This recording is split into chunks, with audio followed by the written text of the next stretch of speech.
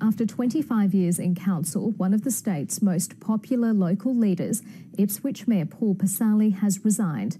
He arrived in a wheelchair to make the announcement, where he blamed health concerns for his decision. But it comes amid a fresh investigation from the Crime and Corruption Commission. Political reporter Josh Bavis has more. There was no mayoral robe for his last media briefing as the civic leader, just pyjamas, socks and a dressing gown. It's a very sad day for me and a very emotional day. After 13 years as mayor and more than 25 years in local government, he's calling it quits. It's at times like this you sort of think, as a person who've always had a lot to say to the media, you think to yourself, where do you start?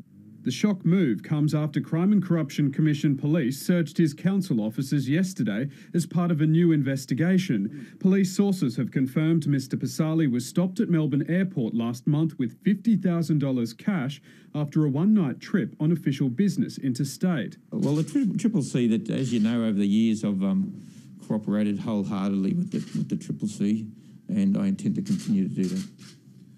But Paul Pisasale says it's health reasons that are forcing him to stand down. For the last 30 years, I've suffered multiple sclerosis.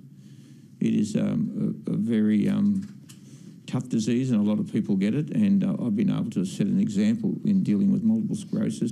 Deputy Mayor Paul Tully will be stepping into the role temporarily, and a by-election is expected within 3 months. Something that's only happened basically in the last couple of days. That's something that I would have to consider as well. I haven't given any commitment beyond the next 3 months to be the acting mayor of the city.